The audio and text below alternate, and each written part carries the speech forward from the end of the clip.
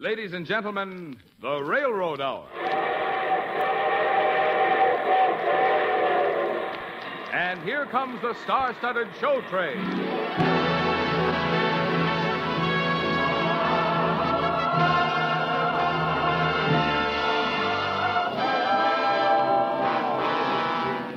Tonight, the Association of American Railroads presents a great musical hit, The Red Mill, starring Gordon MacRae and his three guests, Jack Smith, Lucille Norman, and Jack Kirkwood. Our choir is under the direction of Norman Luboff, and the music is arranged and conducted by Carmen Dragon. Yes, tonight another great musical hit is brought to you by the American Railroads. The same railroads that bring you most of the food you eat, the clothes you wear, the fuel you burn, and all the other things you use in your daily life. And now, here is our star, Gordon MacRae.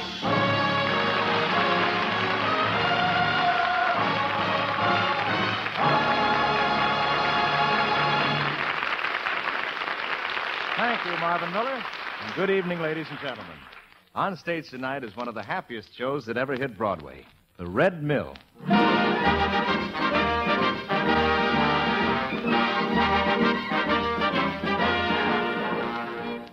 Jack Smith and I are going to slip into a couple of checkered vests and straw hats, and we'll be sporting two of the corniest names that ever bounced off a balcony, Kid Connor and Con Kidder.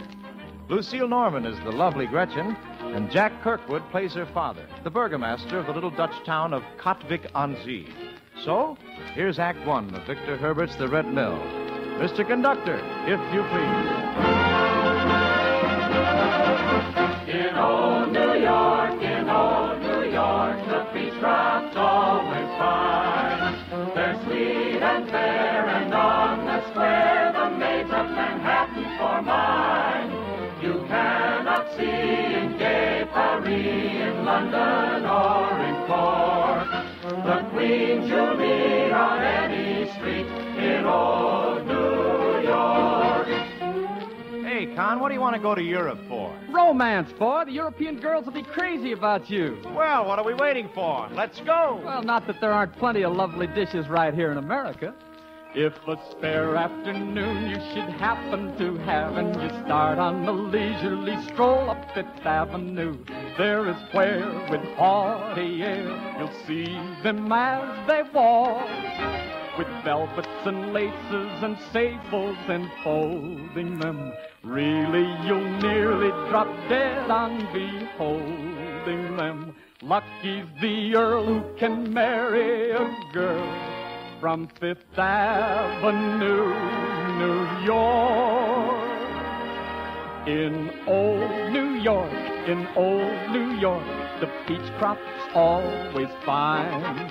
They're sweet and fair, and on the square, the maids of Manhattan for mine. You cannot see in gay Paris, in London, or in Cork, the queens you'll meet on any street in old New York. Oh, but just the same, kid, I'd like to make the trip. Say, you could go to Paris and marry a French countess. Or go to Holland and marry a Dutch duchess. When does the boat sail? Tomorrow. We're off. Goodbye, New York, we're sailing on our way. Farewell to Queens and Bowling Greens and Brooklyn and Battery Bay. We'll make our home in Reims and Rome and Rotterdam and Cork. A kiss for each and every peach. Goodbye, New York.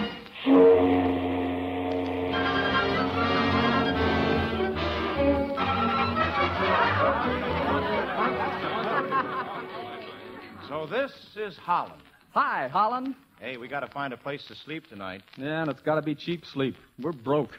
Well, let's ask that little Fräulein over there. Okay. Hey, Mabel.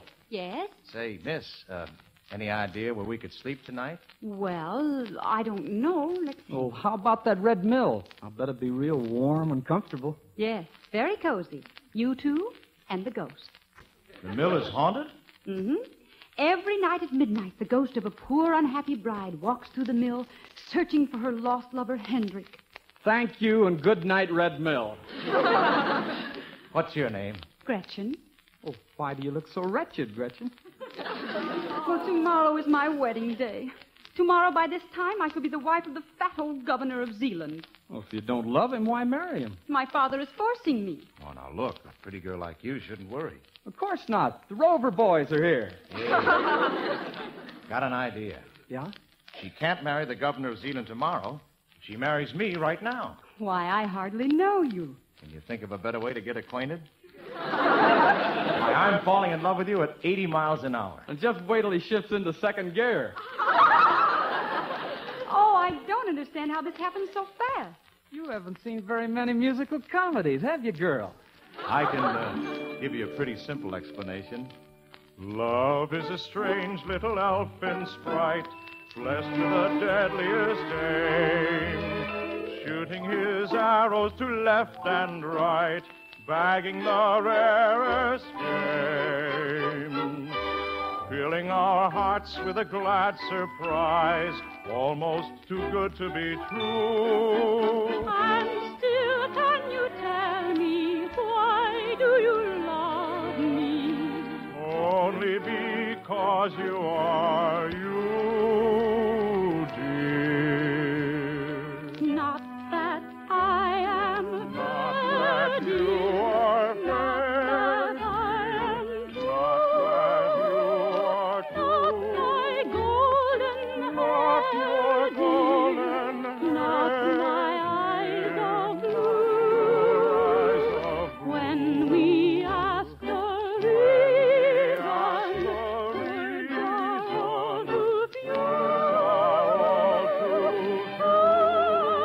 too I love you, dear, because you're you.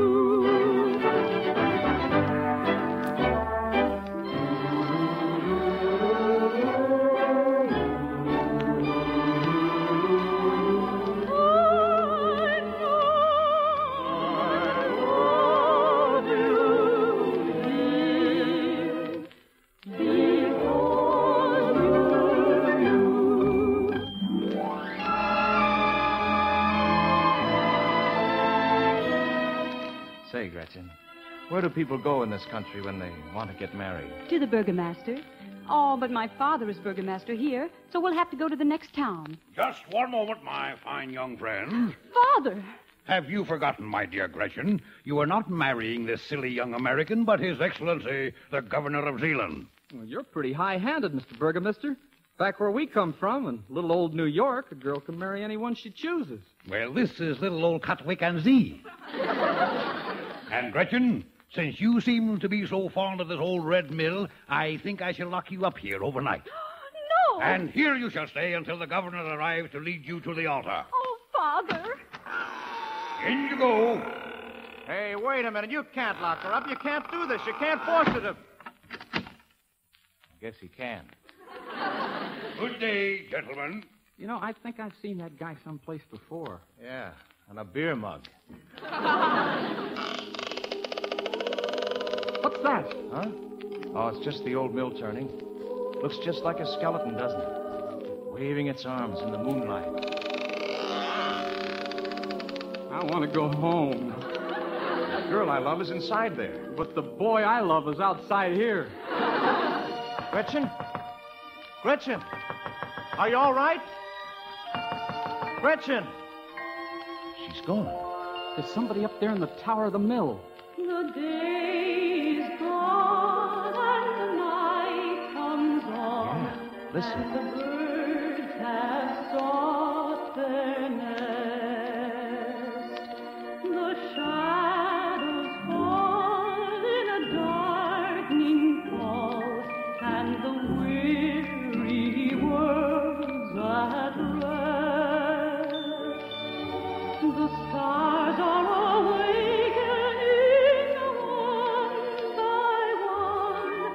The whispering breezes are still.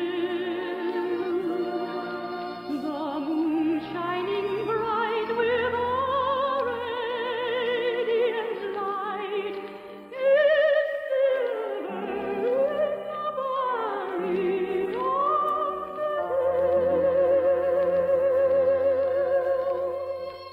Gretchen, is that you? Who else would it be? Hey, Gretch, how'd you get way up there? I climbed up the stairs inside the mill. Have you seen the ghost? No, not yet.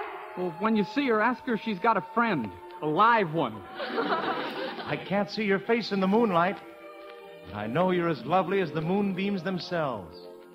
Moonbeams shining soft above, let me beg of you, find the one I dearly love, tell her I'll ever be true. Fate may part us, years may pass, future unknown. Still my love shall prove faithful to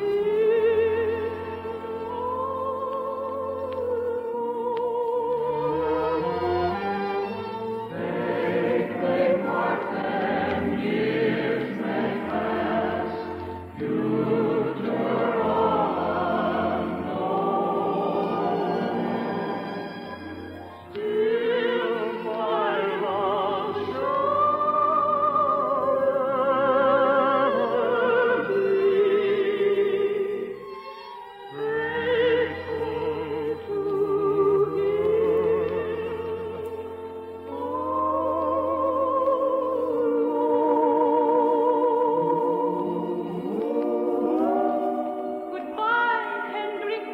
Hendrik? Who's Hendrik? That's the name of the ghost's boyfriend. Farewell, Hendrik, my love. Gone? Poof. Con, we've got to get Gretchen out of there. I've got an idea. Watch the blades in the mill. Uh-huh. Now, suppose you grabbed hold of one of the wings when it sweeps close to the ground. Uh-huh. Hang on to it. You swing on up and rescue Gretchen out of the tower window on the way down. Uh-uh. Okay, I'll do it. Gretchen, can you hear me? Yes? Look, I'm going to swing up in one of the arms of the mill and rescue you. Oh, be careful. Here I go.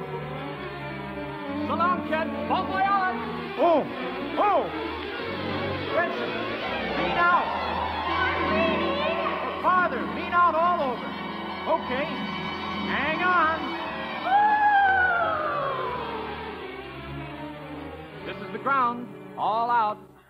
Oh, thank you for getting me out of that awful mill. Now we've got to get away from your father. Let's go to the next town. Get married. Yeah, and I'll stay here and stall the burgomaster. When he unlocks that door tomorrow morning, he's going to find nothing but echoes inside that old red mill. And when he asks the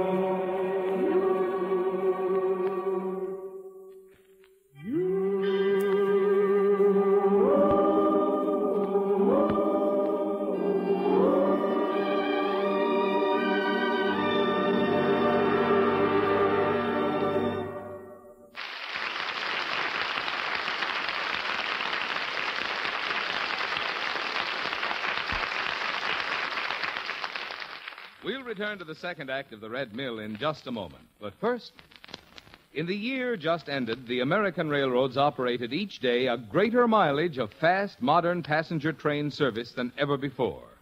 And they increased their efficiency so that they moved more tons of freight more miles for each hour of freight train service. The gains in railroad efficiency and service, of which these are but examples, are due in large degree to the $4 billion of railroad money spent since the end of the war for improvements. The railroads have installed nearly 300,000 new freight cars. They have built 4,700 new locomotives, of which 4,350 are diesel electrics. They have put into service enough new passenger train cars to make up more than 300 streamlined trains. They have improved roadway, terminals, signals, shops, and all the other things it takes to run a railroad. Railroad earnings in 1949 were disappointingly low. This was due in part to a decline in volume of business, and in part to operating costs going up sooner and farther than railroad rates and fares. General business and transportation prospects, however, warrant the expectation of heavier freight traffic in 1950 than in 1949. With an increased volume of traffic, the railroads can make more intensive use of their improved facilities. And the more the railroads are used, the greater will be the efficiency with which they operate, and the better will be their service to you.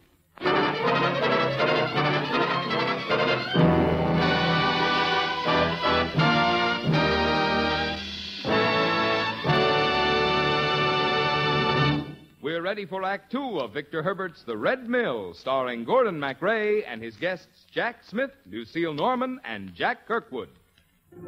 Still, but those like the mill kept waving his spectral arms, and those around heard mystical sounds which thrilled them with vague alarm.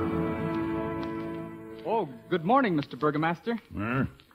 Oh, good morning. What brings you out to the mill so early, Mr. Burgomaster? Just checking up on my daughter. You mean to tell me you're only looking for one girl?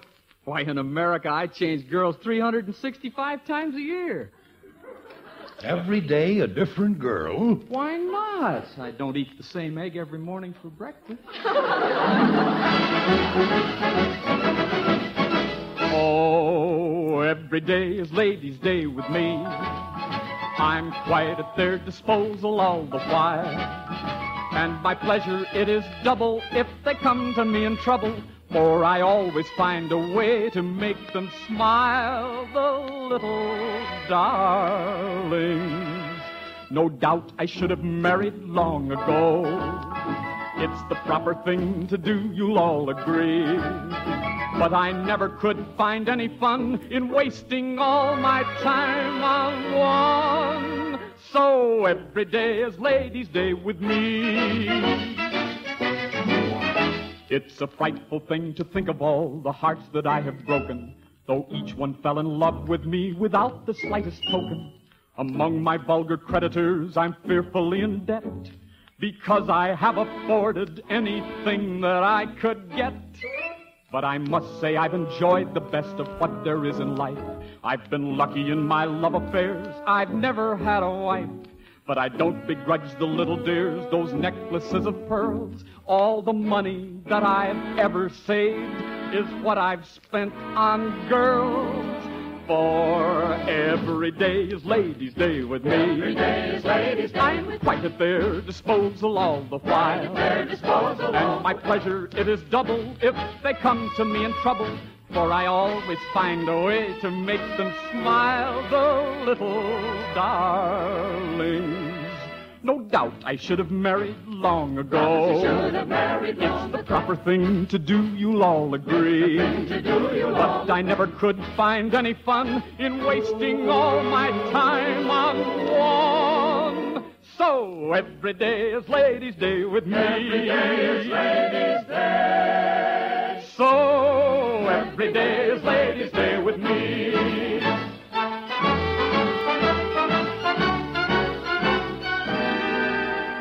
Your gadding about has nothing to do with my present duties. I've got to check up on my daughter. It's too late. She's already checked out. What? Where is she? Gretchen! Where are you? Gretchen! I must find her. I'll spare no expense. No expense? I understand Sherlock Holmes and Dr. Watson are in this country visiting. I believe I'll hire them. Oh, let me get them for you. I'll get Holmes and Watson on this job for you right away.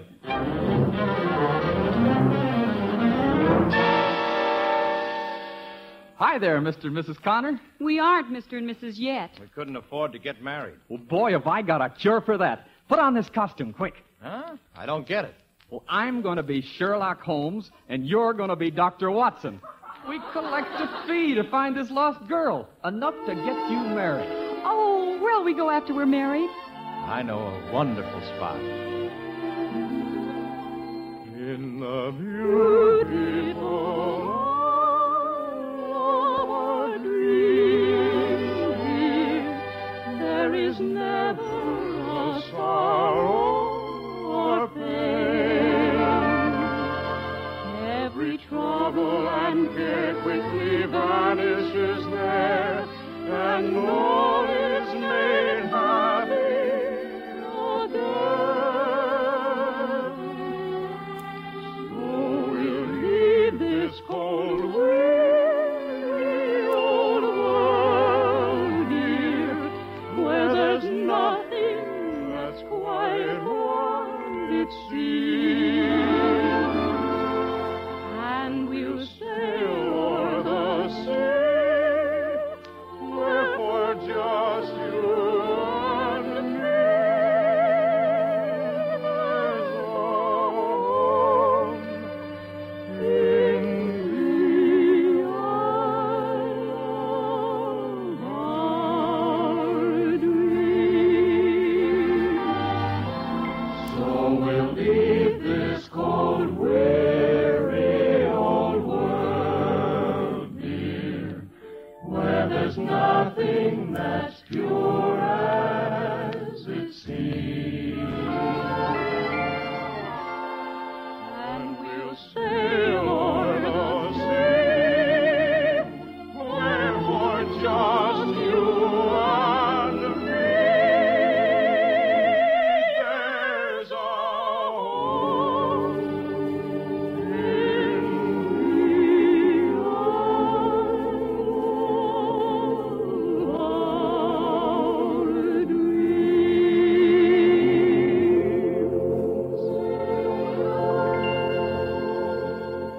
All right, already. You can stop being Romeo and start being Dr. Watson. We've got some plain and fancy Sherlocking to do.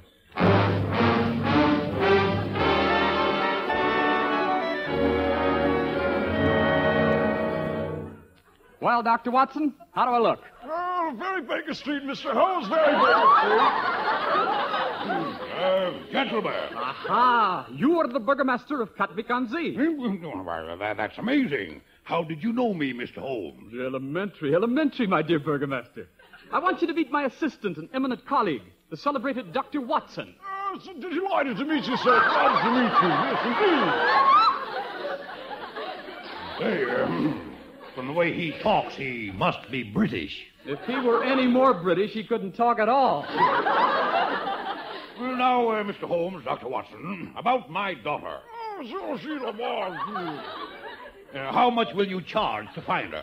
Well, I'm glad you brought that up. Our price depends on the difficulty of the job. Is your daughter young and beautiful? Oh, yes. Well, then it will be very expensive because, you know, beautiful young girls are very hard to find these days. How much shall we charge, Dr. Watson? See, 500 guilders is all sealed. Dr. Watson says, and I quote, 555 guilders. That's a great deal of money. Well, where did she disappear from? The old Red Mill. Oh, finding beautiful young girls who've disappeared from old red mills falls in our highest price bracket. Dr. Watson, what is our highest price bracket? 51,550. 55,550.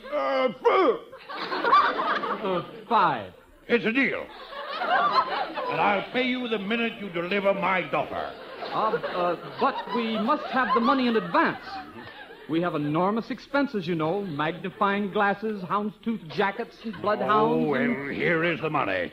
But I demand that you bring my daughter to this very spot no later than 4 o'clock this afternoon, in time for her wedding to the governor of Zealand. Oh, shut your trap, Dr. Watson, and go get married.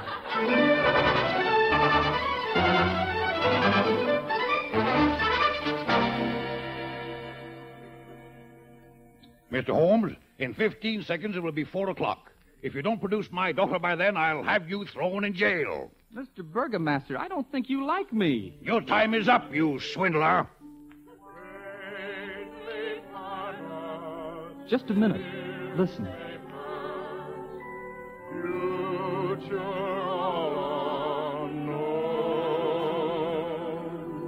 Is that my daughter? Do you believe in the ghost of the old Red Mill? Certainly not. Then that's your daughter.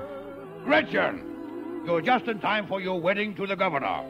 There's been a little change in plans, Mr. Burgomaster. You see, I've been going around with Mr. Connor, On windmills. and we liked it so much, we got married. You mean I was... Oh! You know, I think the burgomaster's just blown a gasket. Now, Gretchen, let's get away from here. Where'll we go? Well, may I recommend a wonderful spot called Manhattan? Could someone from Holland be happy there? Peter Stuyvesant liked it. In old New York, the peach crop's always fine. They're sweet and fair, and on the square, the maids of Manhattan are mine. Things you cannot see in gay Paris, in London, or in Cork. The queens you'll meet on any street in old New York.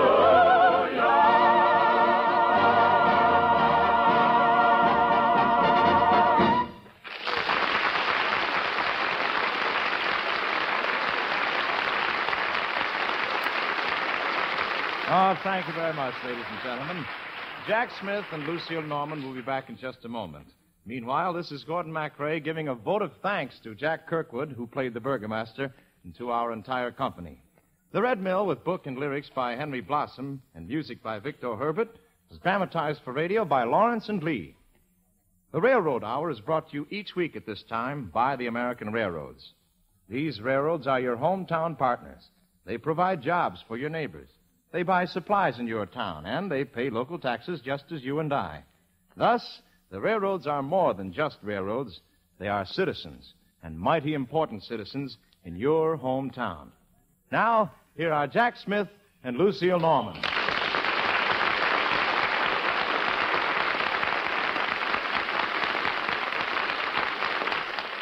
Well, thank you, Gordon. It was fun making the Red Mill spin again. Well, Jack, we want you to come smile on our microphone anytime you like. You too, Lucille. You're not conning me or kidding me, are you? Oh, no, Lucille. You're always a welcome passenger on the Railroad Hour. And incidentally, be sure to listen next week. Our guest is the wonderful Metropolitan Opera soprano Dorothy Kirsten. And the show, Noel Coward's romantic operetta, Bittersweet. We'll be listening. Good night. Good night, everybody. All aboard! Well, it looks as though we're ready to pull out. And so until next week, goodbye.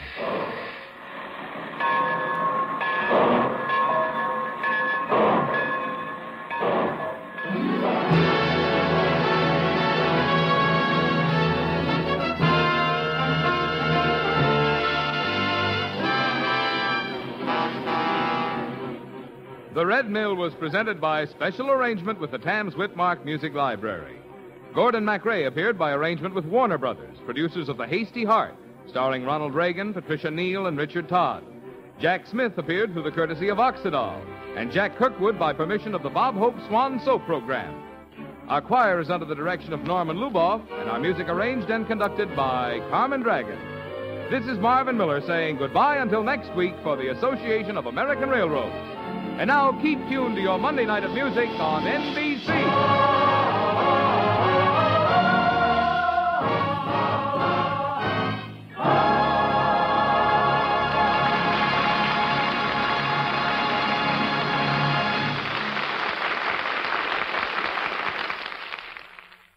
Hear Eleanor Steber, tonight's guest on Voice of Firestone on NBC.